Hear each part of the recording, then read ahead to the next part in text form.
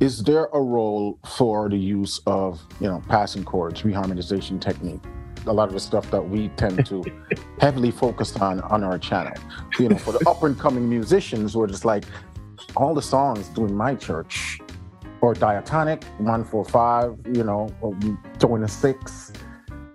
Why do I need to learn all of these chromatic dominants and drop twos? And I view every technique, every concept, every theory as just another tool on my tool belt or another color to paint with. It doesn't mean I've lost the ability to paint black and white, but if I need a particular shade of purple, I can pull that out, and I have this drop to crazy voicing that I can pull out when I need it. It's important for us to know and understand our audience as musicians. And what I mean by that is to always know who we're playing for and the context.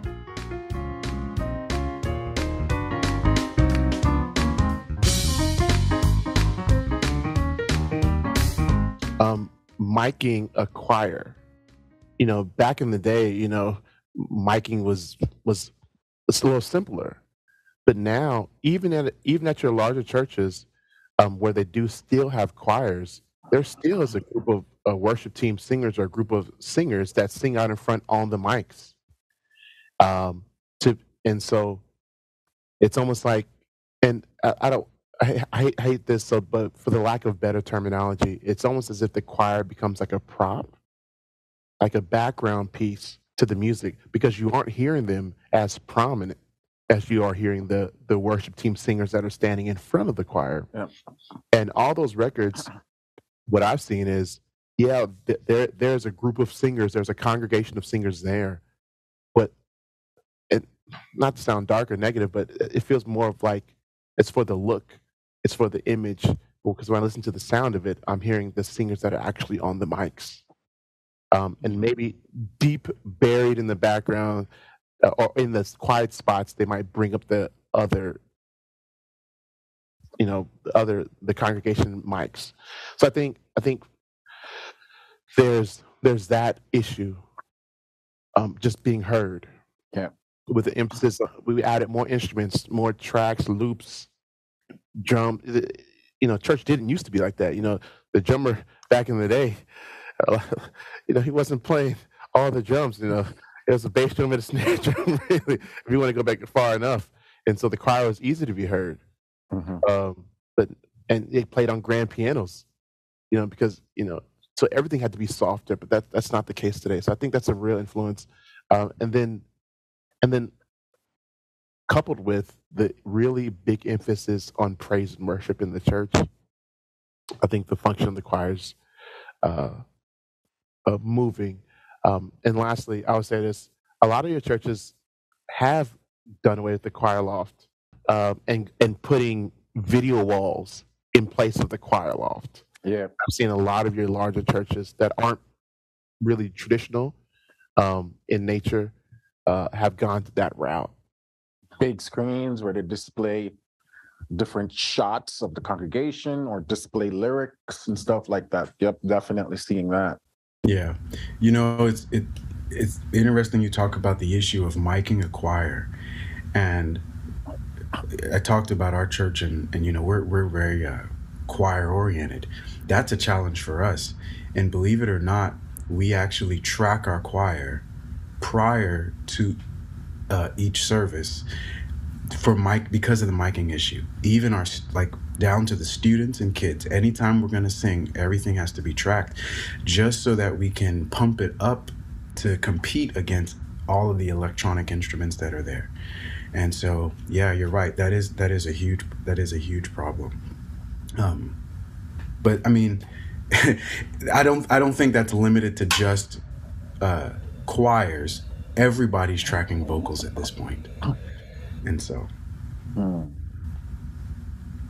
Any thoughts on that, Sean?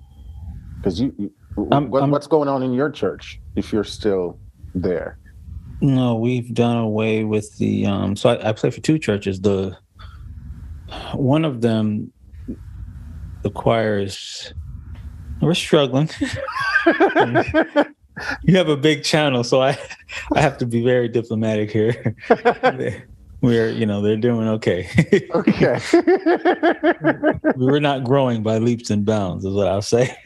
But in terms of the core direction, is the choir still a pretty big function, or that's what they're planning on doing? It's because it's traditional. Okay, it's more traditional. Traditionally was expected for a Baptist church. My other church, they did away with the choir. But to, what I was thinking, to my other point, though, who are the dominant individuals? See, the choirs weren't ever just kind of like, when we say Hillsong, we're just saying Hillsong, like as a big unit. But traditionally, choirs, it would always be the dominant individual. We're talking about Richard Smallwood, Donald Lawrence, Kirk Franklin, Kurt Carr, Hezekiah, Ricky Diller. They're at the face of their choirs, right? And so when I said that the reduction, I was trying to think now, so who would be the dominant, who would be the people now who are leading in terms of with their choirs, right? I think the biggest thing we had recently was Kanye, but he's not Kevin Simmons here in Atlanta. Okay, so Kevin, he's released what? He released third round, the record. They signed with Hez's out. That's right. And so they just released the record. That's right. But he's probably the biggest choir out, I think. Probably right now. Yeah. Yeah. In terms of the names, I was just trying to think of. I was in my head. I was trying, because one of the things that we struggle with is trying to find newer songs. You know what I mean? Like, yep. Sean, we tired of singing the same old songs. So give us some new songs. And I just find it, for me, I'm just kind of finding it more difficult to find the newer choir songs that are just strictly choir, as opposed to, so that's the reason I asked that, as opposed to like new praise and worship songs. Yeah, we got you, right? But when it came to just kind of the traditional choirs that they can sing, I'm not talking about that are not overly complicated either, right? Because as we know, a lot of times with the more complicated music gets, it loses its I'll say mass market appeal. Yeah. So I think Davin was the one who mentioned that, just the kind of the simplicity, praise and worship. I think I personally think that's probably where it's moving towards more. I know that there's a choir still there, but I'm thinking it's moving more towards there. And if that happens, I think to your original question, Warren, I think that the traditional gospel choir will morph, like kind of like Corey was saying, will morph a little bit. I think it's going to move more towards the traditional, more like a style. I don't even want to say CCM. I'm trying to think of what it looks like. I will say it's easier though. Let's look at optics. It's easier to lead a congregation with a praise team. You can have different voices. The way you position them, and you have some of your praise team who can kind of get a different section of your audience. And with a traditional choir, it's choir to director, right? It's not choir to audience. It's choir to director. The dynamic is different. There's more worship. There's more. So I'm thinking it's just the worship style, and that's moving. Can you explain that a little bit more? What do you mean by choir to director versus choir to audience? I mean, like, so for me, like, traditionally we teach our choir, you got to watch your director, right? So it's not necessarily, even though I think deep down the choir knows we're kind of ministering out. But I've noticed that they, the way we've trained choirs, at least from the beginning, and for me, is we've trained them. You need to look at that director. So if that director is holding that note, you got to look at him. If he goes here, you go here. Like, so we teach our choirs to operate basically as a unit, right? And I don't see that that's the same format in terms of the praise team. It's that more like a worshipful thing. We know our parts, but we're in free worship kind of a thing. Now you guys can disagree. I'm just telling you. I totally agree. How I've seen it. I think that's just kind of where churches could be moving a little bit culturally. I don't know what you guys think about that. What do you think, Davin? Because I that's just from saying what I have seen I don't know if your choir's like that or not, but this is kind of telling my observations. I'm still trying to wrap my head around it a little bit, but with with our church, you know, we and the church I was at prior, which was very choir oriented. There were times where in the service, the choir is focused on the director because that's like the anthem for the day, right? Like something to lead the congregation to reflectively think about some subject before the message. But then there are times when the choir knows, hey, we're leading the congregation. And so there isn't that you're looking at me as a director, or you're focused on me as a director, but you're focused on the congregation. And I saw that at my last church, and I saw that at this church here. And just for some context, I didn't grow up in a traditionally like black church with a choir.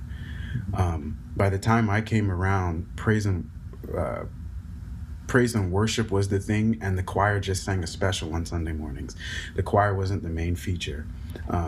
And so I don't fully think I understand the context of choir within the black church as being the predominant worship leading like mechanism. So just for some context.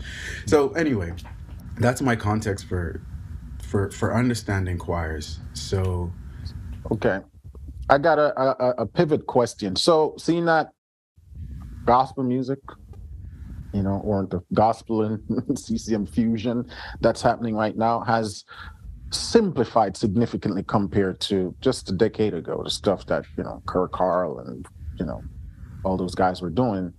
Is there a role for the use of, you know, passing chords, reharmonization technique? A lot of the stuff that we tend to heavily focus on our channel. You know, for the up and coming musicians, we're just like, all the songs doing my church, or diatonic, 1-4-5, you know, or 26.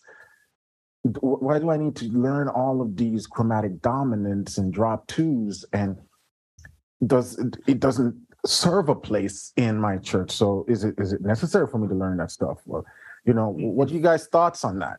Because as we're educators, we kind of have to be looking into the future, because a lot of the people we're preparing, or active church musicians, are people who plan on being active. So is that also something that's dying, the need for this elaborate harmonic depth of information being a pianist in a gospel church, or just any church at this point? Well, I'll say this. I view every technique, every concept, every theory as just another tool on my tool belt, or another color to paint with. Mm-hmm. It doesn't mean I've lost the ability to paint black and white, but if I need a particular shade of purple, you know, I can pull that out, and I have this drop to crazy voicing that I can pull out when I need it. Yeah. And so I think there's always a need to push harmonically, even if it's not specifically required. But historically, music. So think about the Beatles. The Beatles introduced certain chords that hadn't been heard before, even though their music for the most part is typically diatonic. But they introduced certain chords that changed, and then everybody shifted and started doing that. And so if we only learn up to the level of the music, then we can't progress the music. And so I think it's important that we have the tools, and then whether we use them or not, or how we use them or not, is definitely up to your discretion. And then the second thought I had is, historically, music has always been about ebbs and flows, action and reaction, you know. And so I think these tools are necessary, because it's not going to all be 1-4-5 every single song for the next 30 years. You know, it's going to shift back. There's going to be an ebb back. So that's basically where I was heading. You think it's going to come back around. The stuff that was happening in the 90s, the way passing chords was like a staple in all those songs. Like you will never hear like a song that didn't involve some form of 2-5-1 dominant passing. Yeah. Now these songs aren't composed with that in it. You'd have to actively add it. And that was a lot of the questions I'm getting lately is, I like the way you use this passing chord in this, what a friend we have in Jesus. But how do I use this on like this Hillsong tune? That's a lot of, people are like, okay, I'm learning all these cool chords, but how do I make it functional for these CCM or non-gospel-esque type song? Yeah, now, I don't think history will repeat. I just think it'll rhyme.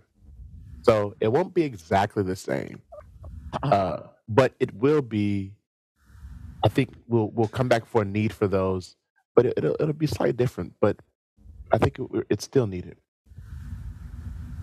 What do the other guys have to say? Any thoughts on that? Because we know, Sean, you're the master of transcriptions with getting deep into the Corey Henry, Henry chords and all of that stuff. So, you asked a loaded question, man. Pick whichever part you wanted to tackle. You don't have that's to. That's a loaded question. That's a good question. And it strikes at the heart of what we're all doing, which is teaching. One of the things I was thinking about though is that it's important for us to know and understand our audience as musicians. Mm-hmm. And what I mean by that is to always know who we're playing for and the context.